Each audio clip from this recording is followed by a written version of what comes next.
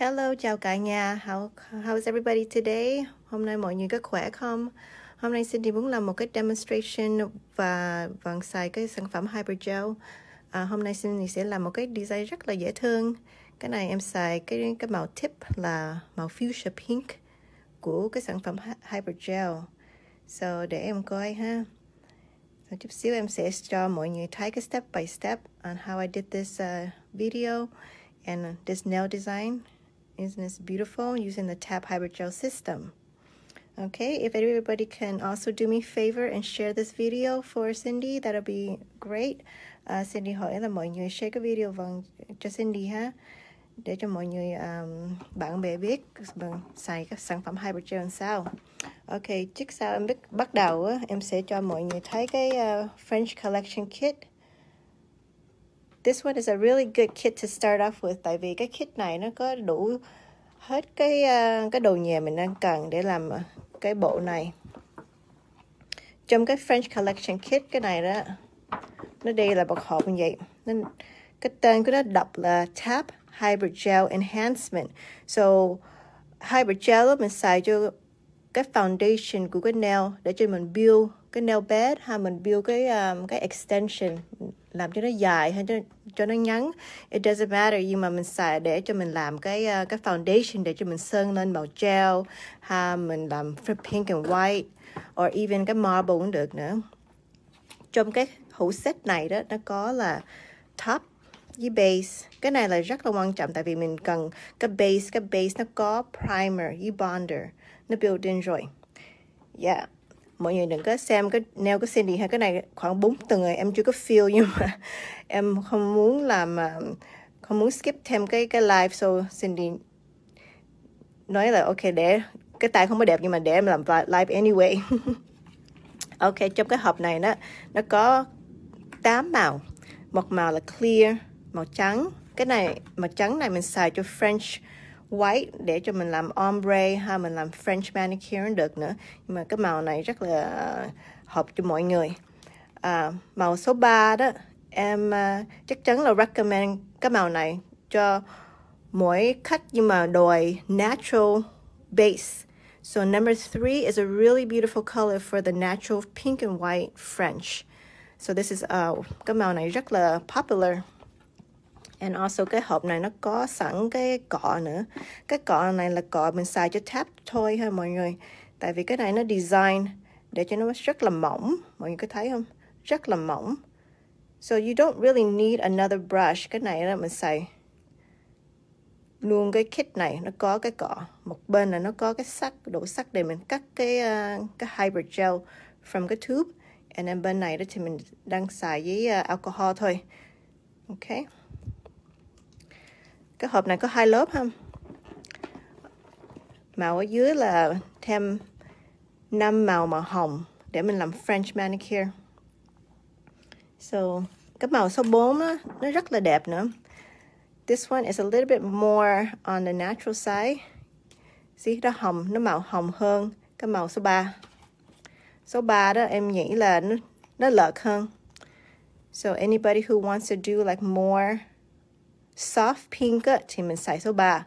If you want like more American French thì mình xài số 4. Two really good color. And màu kia đó, số 5 đó. Số 5 Cindy thích xài để cho mình làm giống marble.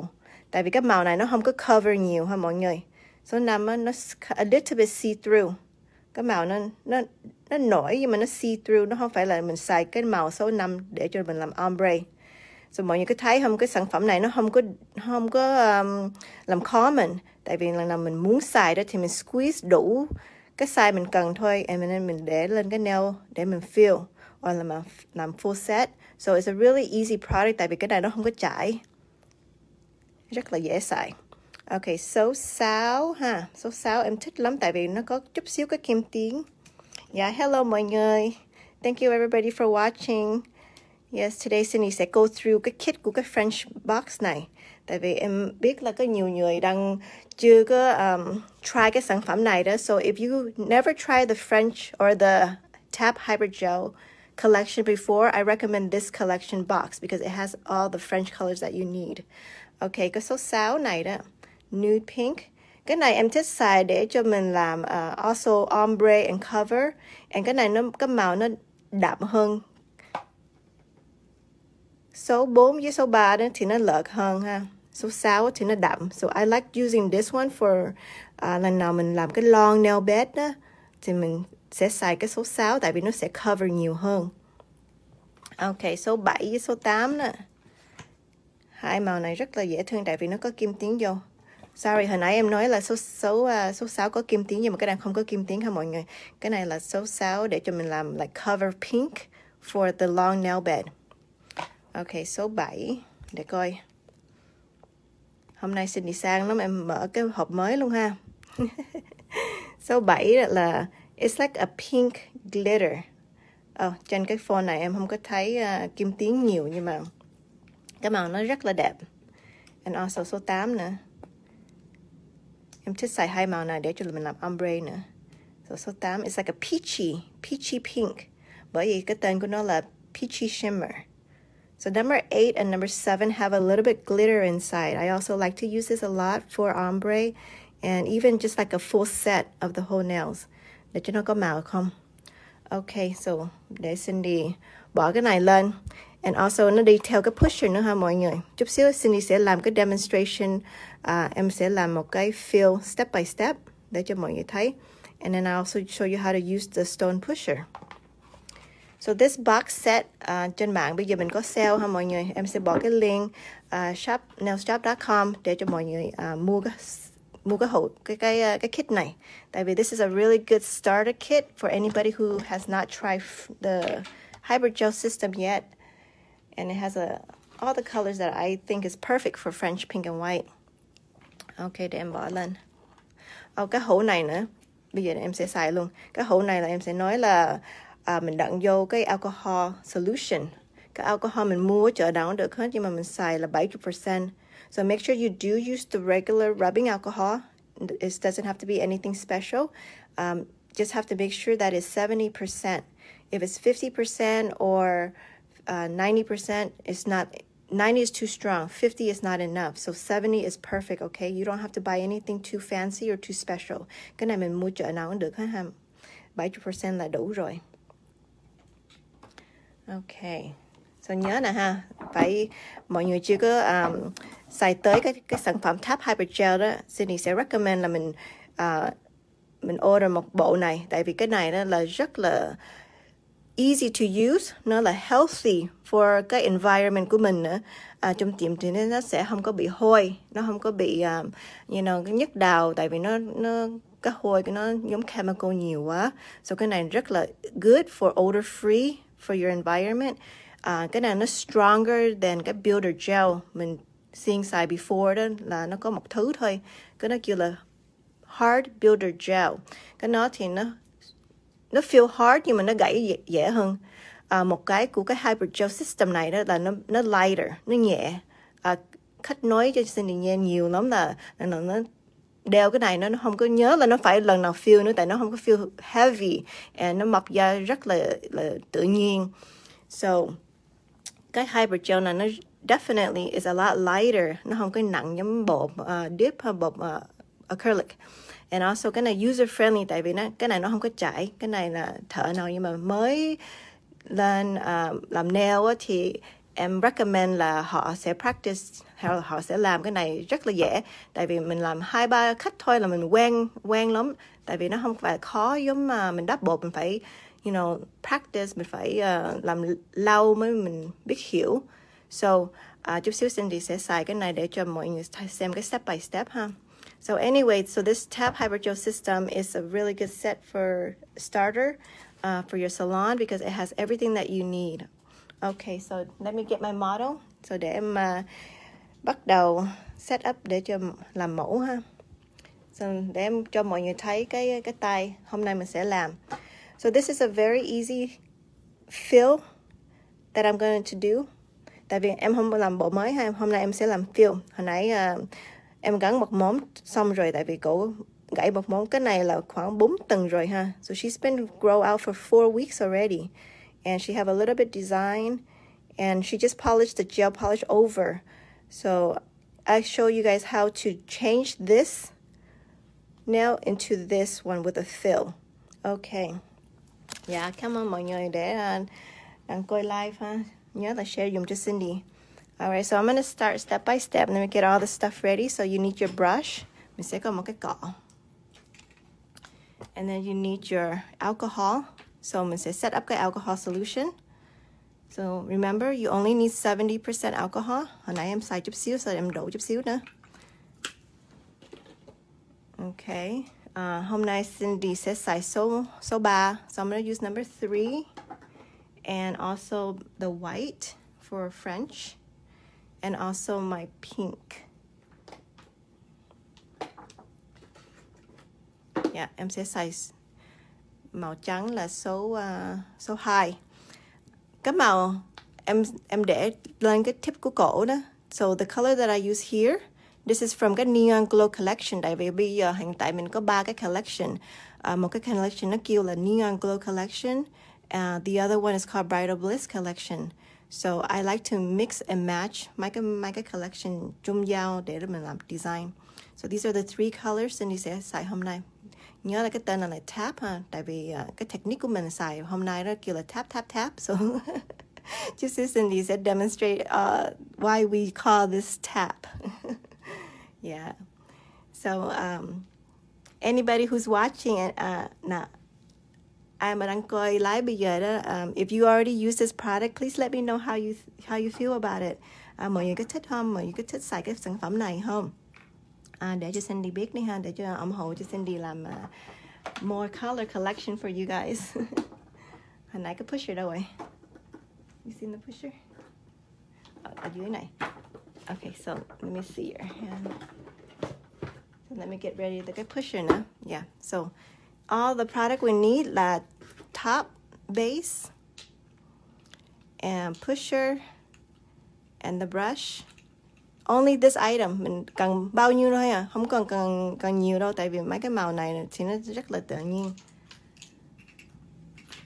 Okay, so bên tay này đó em gắn một cái tip xong rồi, so để em cắt bớt ha, để em match. Cái này mình làm full set, mình làm fill cũng được ha mọi người. That's why hôm nay Cindy chưa có prep cái nail bed của cổ. Em muốn cho mọi người thấy là nó mọc ra khoảng 4 tầng á, but nó still look really good. Yeah, cảm ơn Thả Tim ha. Yeah, so anybody who has used this product before, let us know. Let us know your feedback để cho we know how to improve, or if you guys really like it. We also like to throw out promotion, and we have a lot of events going on about the hydrogel system. So please let us know, okay? Okay, so before mình bắt đầu mình nhóm mình fill cho cái foundation nào mình phải tháo ra hết cái hộp để cho nó không có bị bay. Cindy sẽ lấy cái đầu dũa này. Cái đầu dũa này nó là very coarse ha mọi người. But you don't have to use this coarse. You can even just use like a medium. Mình xài medium cũng được nữa. Yeah, mình xài cái bit nào nhưng mà mình comfortable để mình tháo hết cái gel màu thôi. So you can use from a medium to coarse or extra coarse bit to take off the gel polish. Tại vì before mình bắt đầu fill mình phải tháo ra hết cái màu cũ. So cái màu này cổ có là purple gel with the unicorn chrome. So em lấy cái bit này em chạy ra cái màu thôi. So mình muốn giữ cái base của cái hybrid gel ha mọi người. Mình không muốn dũa hết cái foundation. Tại vì mình làm fill thôi mà. Nhưng mà đó phải mình làm, tại vì ở dưới này cổ có là clear. The first set she had was a clear hybrid gel. So today Cindy sẽ fill 2 màu. So because Cindy muốn làm 2 màu này đó, em muốn dũa cái nail bed cho nó mỏng hơn bình thường. Tại vì em không muốn cho nó overlay dày quá. Okay, so em sẽ dũa nhiều hơn chút xíu. Just a little bit more. So I'm just going to take it down and file a little bit more than usual. Yeah, cái màu này là màu gel ha. So cái này mình sơn màu lên nó được nữa, mình làm design, mình làm gắn hộp. So nhớ là Hybrid Gel là used for cái foundation. Phải mọi người có câu hỏi nào á, you can comment tiếng Mỹ cho Cindy ha. And then Cindy sẽ đọc, tại vì em không có biết đọc tiếng Việt. But if I don't answer your question right now, phải em không có trả lời liền á, thì chút xíu em sẽ play back cái video, em sẽ trả lời cho mọi người ha. Tại vì bây giờ Cindy muốn focus cái feel cho mọi người. Okay, if you guys have any comments or any questions, you can ask me and I try to read back right away. If I don't answer right away, then I can check back the video and answer any of your questions you have about Hybrid Gel, okay? Yeah, thank you so much, everybody. Okay, so I'm gonna just remove khoảng 30% của cái old gel polish với cái foundation. Em sẽ dũa hết khoảng 30 độ ha, 30%. Because hôm nay Cindy sẽ đổi màu. Thường phải em không có đổi màu đó thì em dũa cho nó sơ sơ thôi. Em sẽ dũa hết cái gel thôi để cho nó không có bị dính cái gel màu cũ thôi. Ok, cái này là cái móng mới. Ok. See, cái này nó mọc ra khoảng 4 tuần rồi, nó không có bị sao hết á. Nó không có lift. Nhà có nhiều khách xài Hybrid Gel đó, nó nói là nó dễ xài lắm, nó không có bị hở dễ, tại vì cái này nó dính theo cái natural nail kỹ hơn. Because cái Hybrid Gel là gel foundation mà. So gel usually stick better to the natural nails. Okay, so Cindy bây giờ dũa hết cái màu cũ. So right now I'm just taking off the old gel polish. And then I check for any lifting or anything that is wrong with the nail bed. So tại vì em sẽ làm cái ombre màu hồng á, Cindy sẽ dũa nhiều hơn chút xíu. One thing I like about cái Hybrid Gel thì là nó dũa dễ hơn. Nó không phải là cứng quá, so nó không có làm cho mình mệt. So I'm gonna do a marble design and I'm doing an ombre design today. So trước sau em làm cái hybrid đó thì em sẽ dũa prep cái nail bed. Ok. Yeah, nó mọc ra rất là natural.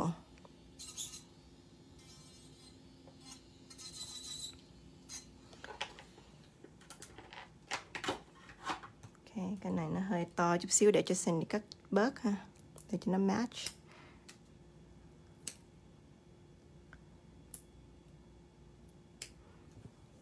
Hôm nay là Friday, chắc mọi người đang bận dũa nail ha, tại vì weekend is coming, so bây giờ em biết là thường trong tiệm Friday thì nó rất là bận. Cindy cũng bận nữa, tại Cindy bây giờ đang đường để làm cái beauty show. Ngày mai Cindy bây giờ đó Cindy sẽ là ở Chicago. Thường Cindy ở Florida, nhưng mà em tới đi để làm setup, để làm show the next 3 days. Thêm 3 ngày nữa là nó có cái beauty show ở Chicago kêu là American Beauty Show. Cindy có một cái booth, so if anybody's in Chicago, please come visit us at the American Beauty Show. We will have a booth and we're going to do live demonstration on Hybrid Gel. Okay, so first step là Cindy sẽ push back a cuticle. So normally mình xài cái đầu dũa phải không? Cái đầu dũa mình push back cuticle, but có một cái là cái đầu dũa nó không có được phụ cho mình làm thêm. Tại vì cái này nó đi chỗ này đó thì nó có cái stopping point, tại vì nó có cái da đi phải không? Cái bit này nó phải mình push lên hoài đó thì nó sẽ bị hư cái móng thiệt, tại vì nó sẽ bỏ một cái line trong cái natural nail bed thiệt của nó. So bây giờ Cindy không muốn xài cái bit. Trước sau em xài cái đầu dũa này đó, em sẽ push back cái cuticle with the stone pusher. So cái pusher này nó rất là phụ cho mình get away all the dead skin and also push up cái cuticle chút xíu nữa để cho nó mọc da, nó đi khoảng 3-4 tuần được nữa. Tại mình đang expose cái new nail growth. So around here, the cuticle and the corners, you want to make sure that you do push back a little bit more. And the stone pusher helps me also to do this more gently, and nó không có bị rough quá. So I'm just gonna push back a little bit. Yeah, cái chỗ này nè, thường cái móng này, cái chính giữa đó nó có cái da nhiều lắm, tại vì nhiều khách nó đang xài cái viết á. So when you do a lot of work with the certain fingers, there's a lot of callus and a lot of cuticle. Cuticle nó sẽ mọc da nhiều hơn. So cái này nó phụ cho mình push up cái da khô.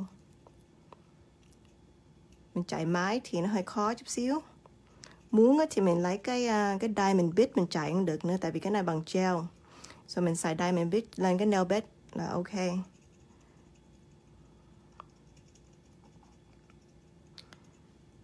Okay, so em sẽ push and remove any of the dry skin.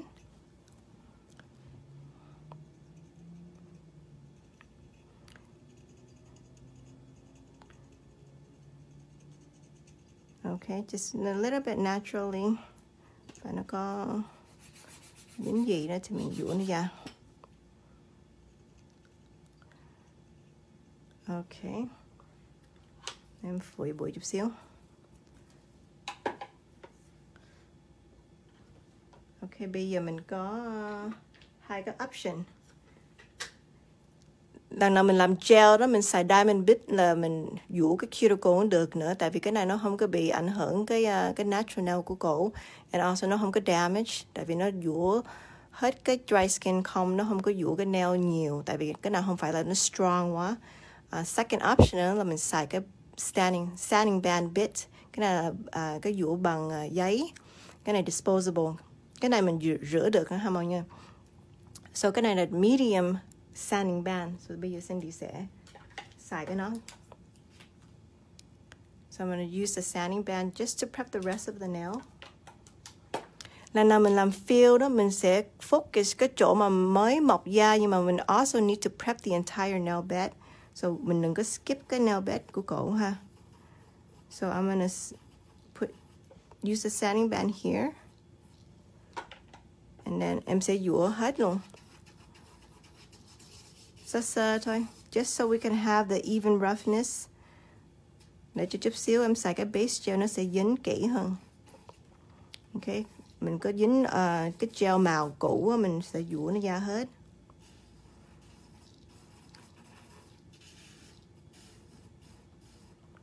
Push back the cuticle at the same time.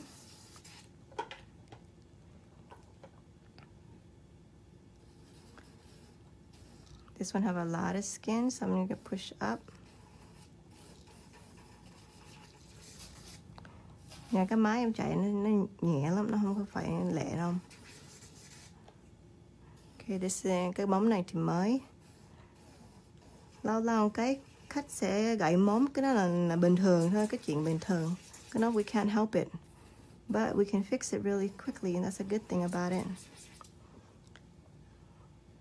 Nhưng mà khách của Cindy mà đeo hybrid gel đó, nó đi khoảng 1 tháng mới tới lần.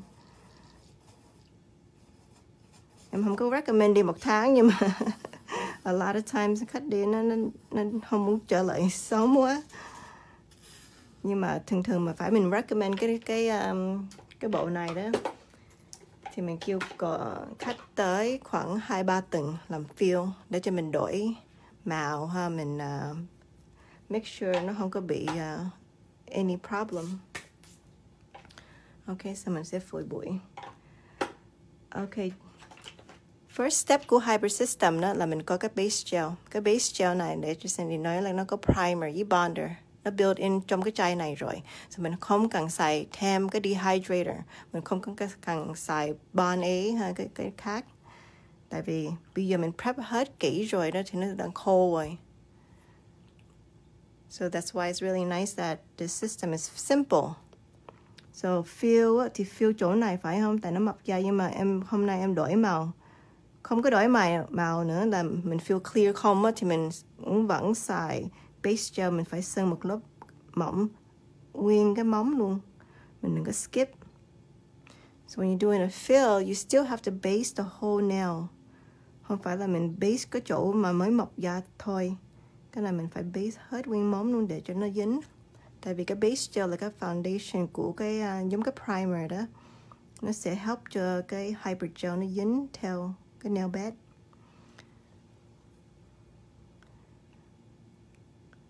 Nên mình sẽ bỏ một lớp mỏng thôi. Cái chỗ cuticle á, mình nhớ là phải đi kỹ ha, đừng có đụng cái da. Tại vì gel thường mình đang hơi đàn á, thì nó sẽ mở chút xíu. Nó sẽ swell up. So you want to make sure that you don't touch the skin with the base gel. Just keep it away a little bit. Tại vì chút xíu mình sẽ có cái chỗ để cho mình feel cái Hyper Gel lên. Tại vì lần nào mình làm gel thì mình không có bỏ all the way up to cái cuticle. Okay, let me see this. Rồi, hôm nay mình sẽ làm cái bộ này ha. Cái này là em xài màu số 8. I use number 8 and also the number 3. And for marble, I use extra French white. Okay. So mình sẽ hơ cái base gel để cho nó 30 giây thôi. So this base gel only is 30 seconds. So để em get ready cái nước alcohol. Got the tissue box.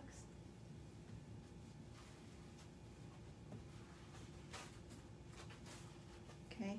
Em để chút xíu giấy thôi, tại vì cái này nó không có làm dơ cái bàn mình á. Because you really don't waste anything at all. So thường á, Cindy lại xài cái giấy nhỏ xíu mà. Em không cần lấy cái giấy to quá nữa. So that's a good thing too, tại vì nó sẽ help cho mình không có phiền, không có waste money. Okay, để em zoom ra chút xíu. Okay, so I got my brush ready. Cái brush này đó là Hyper Gel brush ha mọi người. So this one also comes in the kit. Mình muốn mua thêm thì nó sẽ có bán sẵn. Okay, and bên này thì bằng sắt. Yeah, and then first thing I'm going to do is Cindy sẽ làm ombre, so em sẽ xài cái số 3 trước. So phải mình muốn làm cho nó lẹ đó, em sẽ bỏ chút xíu màu lên cái nail bed, em không cần cắt nó luôn. Tại vì cái này rất là sạch sẽ, nó không có bị dơ, nó không có bị contaminated. Okay, chút xíu em bỏ cái cap lên thì em sẽ wipe một cái thôi. Okay, now Cindy sẽ xài cái cọ này. Cái nước này là nước alcohol ha, 70%. So phải mọi người mới tới live thì hồi nãy em có cho mọi người thấy cái số này là isopropyl rubbing alcohol 70%. You can find that anywhere. Okay, so bây giờ mình lấy cái cọ mình bỏ vô cái nước alcohol mà đừng có để cho nó ướt quá ha. Mình để cho nó hơi khô chút xíu. Đủ cho cái cọ với cái hybrid, cái tháp nó không có bị dính thôi. And then mình rút cho nó kỹ. Okay. So just take the brush khoảng 45 degree angle. Mình đừng có thấp quá, đừng có xéo quá nữa, đừng có nằm nó xuống nhiều quá nữa. Mình làm cho nó được thôi. And then we're gonna use the tip of the brush. And then mình ombre xuống. Chút xíu á, cái tip này đó em sẽ bỏ màu hồng. So em không muốn kéo cái màu này all the way through. Because later I'm gonna use this color at the tip. Tại vì cái sản phẩm này nó không có bị chảy đó, em bỏ cái bột lên máy móng luôn trước sau em làm để cho nó lẹ. Okay, so then I'm gonna make sure em cover hai bên không. And then ombre xuống. Làm cho nó mỏng. Cái tip này đó em sẽ để cho nó mỏng như vậy. Cái móng này là mới ha mọi người. So you can do an ombre fill or you can do a full set ombre. Either way they look really good. Okay, so bây giờ em sẽ tap. Nhớ là cái tên hồi nãy em nói là tap á. Ý nó kêu là tap tại vì bây giờ mình đang tap cái product. Mình rút nó xuống. Cái này nó really nice to even the surface. Tại vì nó không có khó đó. Cái cọ nó có alcohol thì nó sẽ phụ cho cái cọ apply cho nó smooth. Okay, so cái này là mới ha. So this is a new nail. Em sẽ làm một cái ombre tip. Okay, so bây giờ cái tâm này em sẽ bắt đầu chỗ cái cuticle. Nhớ là cái chỗ cuticle này đó mình đừng có đi đúng cái da ha. So em sẽ tap cho nó rất là kỹ. Tại vì lát á, em dũa cho nó sơ thôi để cho nó even. để cho nó lát nó mọc dài, nó không có thấy cái line. So you don't really have to put a lot of pressure. Mình không có đè nó xuống nhiều nữa, mình chậm chậm thôi, chậm chậm để mình go back and forth and then just smooth the hybrid. Lần nào cái cọ nó bị dính theo cái bột này đó là nó khô quá, so mình sẽ để cái cọ vô cái nước alcohol. Yep, ok, so như vậy ha. Chút xíu cái này nó bị dính sao? Chút xíu cái móng này em sẽ làm cái marble. So bây giờ em sẽ kêu mẫu hơi đèn cho nó 60 giây. So hybrid gel thì mình sẽ hơi đèn cho nó 60 giây. Màu trắng thì nhớ là phải mình làm dày lắm đó, mình làm dài với dày á, like long and thick. Mình sẽ hơi đèn cho nó more than 60 seconds just to make sure, because white nó có nhiều cái pigment, phải nó không có bị hơi kỹ đó thì nó sẽ continue to be ướt ở chính giữa.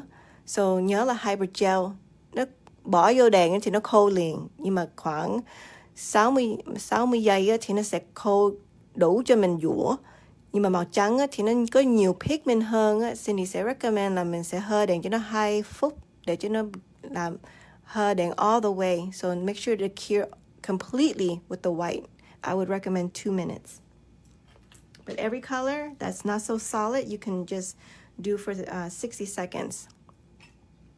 Okay, so bây giờ em sẽ lấy cái màu số 8. So now I'm going to use the fuchsia furry from the Nivon collection and do the tip. Okay, so this is the look that we're going for. So bây giờ Cindy sẽ cho mọi người thấy em làm cái ombre này sao ha. So em sẽ lấy cái tube này, em sẽ go directly onto the tip này, and then em bóp nó chút xíu thôi. So I just know exactly how much I need. Em không có lấy nhiều quá, em không có ít quá nữa. So em làm cho nó như vậy thôi. So I know exactly how much I need. Isn't that easy? Yeah, phải không mọi người? I love it. Okay, just because cái tâm này nó là cuối, thường mình làm cái móng này cuối phải không? Nhưng mà sẽ làm cho nó trước, tại em không muốn cho cái bột nó chảy, tại vì em bỏ trên cái tip thôi. Okay, so em sẽ ombre vô cái màu hồng này, rất là đẹp. Isn't that beautiful? Yeah, lần nào khách nó muốn giữ cái shape á, and nó muốn làm cho nó square hơn á, thì mình sẽ build cái shape cho nó luôn. Okay, so cái này again để em zoom vô. Hồi nãy em bóp trên cái top thôi. So bây giờ em lấy cái cọ em sẽ tap đều. Tap cho nó đều trước. Ombre sao? Okay, so mình tap cho nó đều. And then cái cọ mình á, bây giờ mình để cho nó hơi khô chút xíu. And then mình kéo nó lên. That's how you do a good ombre. You just make sure that you even out the product first. And then ombre at the end. Đợi sau mới ombre, để cho nó biết là mình có đủ màu. Cái dư thì mình cắt nó ra. That's it. So easy. Okay, em sẽ bỏ cái màu này cái chỗ tip. So I even out the color. Em sẽ tap cho nó đều trước. Okay. Bây giờ em muốn build cái shape nữa, cái shape nó hơi bị méo rồi. So bây giờ xin em muốn build cái shape lại đó. Em sẽ pull, kéo cái hybrid để cho nó dài chút xíu. And then em sẽ build nó lên cái độ square. So you can build a little bit with the hybrid, just like acrylic. Là mình làm bột khô á, mình muốn sửa cái shape á, thì mình kéo nó ra chút xíu để cho nó khô, phải không? Nhưng mà tại vì cái hybrid này nó không có bị chảy đó, em kéo nó, em build cái shape chút xíu lên cái tip thì nó không có bị sao hết. Nó không có đi, nó không có chảy, nó không có tuột xuống. Yeah, I love using hybrid gel system. Okay, so bây giờ cái móng này nữa. One more time. Em sẽ đắp cho cái bột đều trước. So this is called like a reverse ombre ha mọi người. Thường ombre đó thì mình làm màu tip trước phải không? And then mình bỏ cái màu hồng lên. But you can do it either way. Yeah, Cindy hôm nay sẽ làm opposite. Em sẽ làm cái tip trước. And then em làm cái base trước. And then em build cái tip sau. Tại vì em biết là cái shape của cổ nó hơi bị méo chút xíu. Em muốn build cho nó square again. Okay, very beautiful, very easy. You guys like this? Nhớ là mình phải check one more time trước sau mình bỏ vô máy. Tại vì sometimes khách nó mình không có coi đó thì nó sẽ bỏ lên cái giấy or something. Okay, so bây giờ mình sẽ hơi đèn cho nó 60 giây. Go ahead and dry 60 seconds. Có phải nó bị dính cái cọ mình đó thì mình sẽ rửa nó liền. Để không thì nó sẽ bị khô. Tại sometimes cái đèn, cái bàn, mình có cái bàn, cái đèn trên cái bàn LED á, mình sẽ để cái cọ giống vậy đó thì nó sẽ bị khô cái cọ mình luôn. So nhớ là mình phải rửa cho nó hơi kỹ. And then bỏ cái nắp lên. So you always want to clean out your brushes and put the cap on after you're finished, okay? Okay, so the next one em sẽ làm đó là em sẽ xài 3 màu. Em sẽ làm cái marble. So the last finger I will do for you is to show you how to do simple marble. Mình xài 3 màu này. Okay, so màu trước là màu trắng. It doesn't actually, nó không có matter mình xài màu gì. Trước sau cũng được hết. Ý là mình có mấy màu lên cái cọ mình là được rồi. So em sẽ cắt ra, rách ra mấy cái màu này để cho nó giống glam. You see, that's beautiful, right? Cái này là giống kẹo quá đâu. Okay. So, cái móng này em sẽ marble the whole nail. So, thường á, mình muốn cho nó release lẹ gọn á, thì mình lấy cái dưới này mình cắt nó ra liền. So, we just press it into cái nail. Như vậy đó mình không có uốn cái nào hết, nó không có bị dính nữa, nó không có đi đâu hết. Okay, and then em sẽ lấy cái độ knife này. Phải mình có cái gì mà rất là nhỏ, rất là pointy, mình làm marble là được rồi. Nhưng mà em thích xài cái này. Em sẽ bỏ vô cái nước alcohol chút xíu để cho nó không có bị dính. And then em sẽ marble. You see that? So beautiful. Em thích xài cái dao này tại vì nó rất là mỏng ha mọi người. Phải mình không có đó thì mình xài cái gì nhưng mà nó nhỏ là được rồi. Okay, so em xin đi thích cái marble design bây giờ. So em sẽ lấy cái cọ em sẽ bắt đầu để mình tap you smooth. Okay, em sẽ focus lên cái cuticle trước. Lấy cái cọ, cái tip của cái cọ mình đó, mình đè nó để cho nó bị mỏng. Hai bên này đó thì mình sẽ build up. Cái này em bỏ hơi nhiều. Sorry ha. Phải mình có móng thêm á thì mình làm thêm cái móng khác nữa.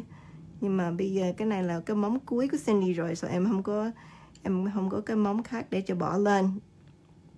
Phải mình kỹ lắm đó thì mình sẽ bỏ vô cái jar nào để mình bỏ cái nắp lên nó không có bị khô. Mình xài cho người khác nhưng mà it's okay. Hôm nay Cindy lỡ là Cindy bỏ nhiều á. But you see how beautiful that is? And then em sẽ cắt nó. Mình không cần thì mình cắt nó ra. Uống thì mình không có uống nhiều đâu. Just a little bit. Mà mình làm lâu thì mình sẽ hiểu biết là mình cần bao nhiêu cho một món. Yes. Very cute, natural. Okay, so bây giờ mình sẽ hơi đèn cho nó. So after you're done marble thì mình sẽ hơi đèn cho nó 60 giây. So bây giờ Cindy xong hết cái cọ rồi. So em sẽ rửa nó ha. Cái kỹ thuật để rửa cọ đó là có một cái nữa là mình phải rửa cho nó rất là kỹ. Không có phải khó cái gì hết nhưng mà mình sẽ rửa cho nó 2-3 lần trong cái nước alcohol. So I recommend that we wash your brushes really, really good because cái cọ này là không phải là rẻ tiền đâu ha mọi người. So we want to make sure that we do keep it really clean and clean out all the gel. Yeah. Trong cái này đó phải mình xài lâu á, và mình không có rửa nó kỹ á, thì nó sẽ dính gel trong cái chính giữa này, nó sẽ bị hư. So you just want to make sure that you clean it really good. And then mình sẽ bỏ cái nắp lên. And then close it in the cap. Even both sides. Hai bên nó có cái nắp. So mình sẽ rửa cho nó hơi kỹ ha. Okay.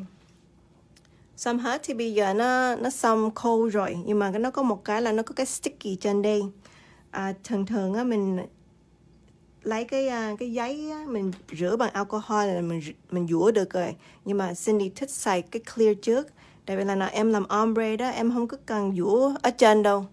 Tại vì cái sản phẩm này nó để cho mình đắp cho nó kỹ, với không có bị méo, với không có bị hư. So em thích xài cái clear này. Em sẽ bỏ một lớp trước, and then lát á, em dũa đó, em dũa cái cuticle comb, em không có dũa cái nail bed. So I hope you guys understand what I mean by that. When I do ombre, I usually just like to put the clear and then file, because cái clear đó is gonna help me save the ombre area. Nó không có bị, lát em dũa nó không có bị bay. But normally, tại vì cái ombre này nó rất là thin, nó it's like the way I ombre is very natural. It blends very good together. So later, em không cần dũa cái chân luôn. So I don't even file the top. I just file the cuticle and the shape, and then that's it. So I like to finish the top coat now. But chút xíu Cindy sẽ bỏ một lớp top coat nữa để cho nó shine everything. Okay, so bây giờ mình sẽ bỏ một lớp clear on top. And then in here. Phải Cindy xài một màu clear hay một màu để mình làm fill comb thì em không có bỏ cái top đâu. Em sẽ rửa nó bằng alcohol nên em dũa liền. Okay, so cái đầu dũa em xài hôm nay nó là medium. Nó không cần fine quá. So em sẽ xài cái. So today I'm gonna use fine, tại vì em không có dũa nhiều ở trên á. So mình xài fine là được rồi. So it's gonna just be a regular bit.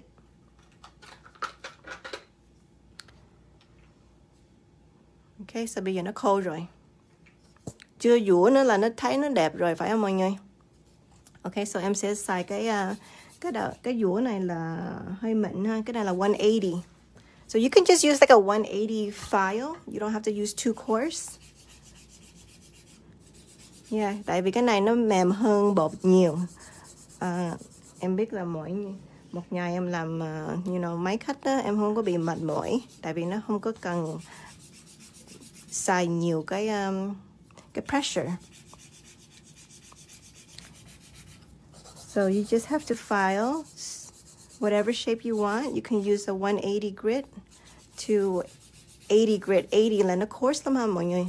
Nó dũa rất là lẹ. Lần nào em làm khách mà cái móng tay nó dài á, thì em sẽ lấy cái file coarse hơn để cho nó dũa cho nó lẹ.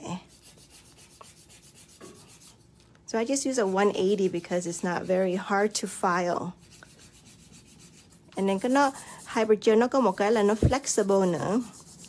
So lần nào khách nó bị đụng cái móng tay của nó nói là nó không có đau, tại vì nó không có gãy liền, tại vì cái hybrid nó little bit flexible, nó không phải là nó coarse quá, nó không có khô bằng acrylic. Ok, em sẽ dũa hai bên comb này trước. Cái ombre này đó lát em không có dũa trên luôn, em buff thôi. So it's really easy to do this ombre color.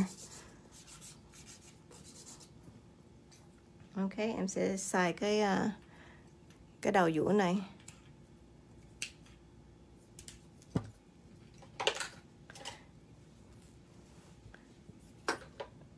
Ok, bây giờ mình dũa cuticle comb, mình không có cần dũa cái top. Tại vì cái top thì nó có cái màu ombre. Như Cindy bỏ clear lên rồi. So cái clear đó nó help cho mình also protect cái ombre. Nào mình dũa. Mình dũa dưới thôi để cho mình fix cái shape. Giờ là nào mình đắp kỹ lên cái chỗ cuticle để cho nó lát mình dũa, mình không có cần dũa nhiều. Ok. Dũa hai bên comb. Ở trên này đó thì mình dũa cho nó sơ sơ để cho nó smooth thôi.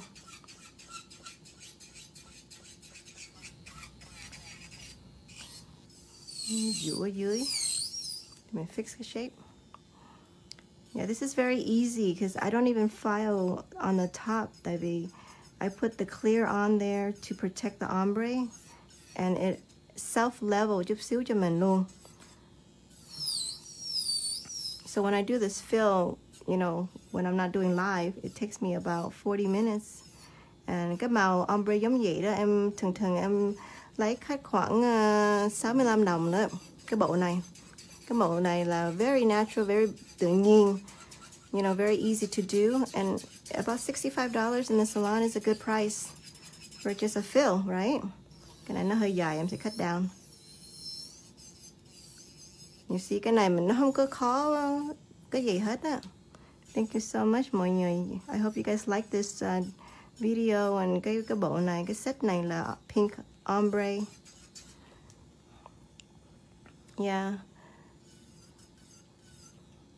Bây giờ hybrid gel mình có nhiều màu lắm. Mình có 3 cái collection. So em sẽ bỏ cái link lên cái website, cái live để cho mọi người đi cái website shop.nailsjobs.com ha. So you guys can check out all the collection that we have. We have the French collection and the neon glow and cái bridal bliss. Nên bridal bliss là all glitter. Very nice, very simple to use. Okay, and then some hết đó thì em sẽ lấy cái buffer thôi.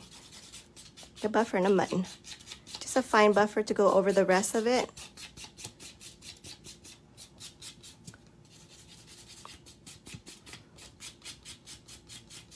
Yes, thank you so much mọi người. Nhớ là phải anybody have any question, phải có cái câu hỏi gì của hybrid đó để cho em biết ha. Sorry, hôm nay em không có đọc comment, nhưng mà chút xíu em sẽ trả lời. Có gì thì Nailsjobs sẽ phụ cho Cindy trả lời ha. Okay, so mình xong hết. Go ahead and you can remove all the dust. Yeah, so mình sẽ rửa cái móng cho cổ. Trước sau mình làm top coat. Okay, so the last step I'm going to use is the top coat gel. I used this already over the ombre, nhưng mà bây giờ em muốn làm cho nó xong hết đó, thì em sẽ xài cái top gel để cho mình shine. Hồi nãy em seal rồi, nhưng mà bây giờ mình sẽ shine. So em sẽ rửa bằng chút xíu alcohol thôi. So I'm just going to take a little alcohol and then just rinse the top of the nail bed. Show you guys how clean and how beautiful. Cái này nó dễ gọn lẹ, phải không mọi người? So it's not hard at all. And em không có waste cái product nữa. Hồi nãy mọi người có thấy em chảy cái nào không? Nó không có bị dư nhiều.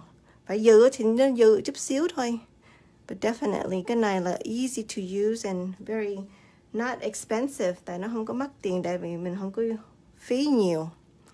Okay, so I'm gonna finish with the clear top coat. Cái này là bằng hết gel ha. Cái bộ hybrid đó mình soak off được nữa, tại vì cái này là soakable gel, không phải là nó hard gel. So muốn tháo móng này đó thì mình sẽ dũa khoảng 90%, and then mình sẽ soak vô acetone. Mình soak khoảng 15-10 phút đi, and nó sẽ bị mềm cho mình, and then mình dũa ra là được rồi. So you can soak this off. Just file as much as you can. File about 90% off. And then we soak in acetone about 5 to 10 minutes. And then it will get soft. And then you can take the rest of it off with the file. So definitely very convenient. Yeah. Okay, so bây giờ mình sắp hết rồi. Mình để một lớp clear này, mình để cho nó all the way seal and shine. And then we're gonna dry this into the light. 60 seconds. Mình sẽ hơ đèn thêm một lần nữa. Khoảng 60 giây ha. So fix cái shape. Just make sure you double check everything before you put in the light. Okay. So bây giờ mình hơ đèn cho nó 60 giây. Bên này thì nó xong rồi. Let me see this one ha. Okay, so xong hết đó, thì mình sẽ bỏ chút xíu cuticle. Hồi nãy em chưa có bỏ cuticle. So when you're done with everything, you can just put a little cuticle and it will protect the skin, protect the nail bed. Thank you so much. I hope you guys like this design and the video today. Cindy mong là Cindy có share cái video với cái technique, cái kỹ thuật của hybrid gel đó cho mọi người hiểu biết cái sản phẩm này thêm. Phải mọi người chưa có xài cái này á, thì em recommend là mua cái kit pink and white. Tại vì cái pink and white kit nó có đủ hết cái đồ nhẹ mình đang cần. So nó có cái top, cái base and everything that you need. So if you guys like this color, cái màu hồng á, that's from the from the Neon Glow collection. Thì mình mua thêm màu thôi. Yeah, so bây giờ xin sẽ bỏ dầu chút xíu. Okay, so bộ này thường em sẽ lấy khách khoảng 65 đồng. So I hope you guys try this and also charge your clients. And cái này dễ kiếm tiền ha mọi người. Thank you so much. Cindy sẽ say goodbye and I hope to see you guys again next week. Cindy sẽ làm thêm một cái live with cái design khác ha. Thank you. Have a good night everybody. Cảm ơn nhiều ha.